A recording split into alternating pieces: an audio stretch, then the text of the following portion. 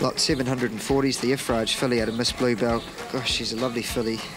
Great colour, really thrown to the Savabeel side of things, and she had a lot of natural strength about her. She's got a lovely page out of a Savabeel mare, out of a Stravinsky mare, going back to Winks, and we thought this filly had enough strength about her to be up and going as a 2-year-old, but had enough scope to train on and be a really nice staying sort of filly as a 3-year-old. She could well be an Oaks filly, and we thought she was particularly good buying early on the first day of Book 2.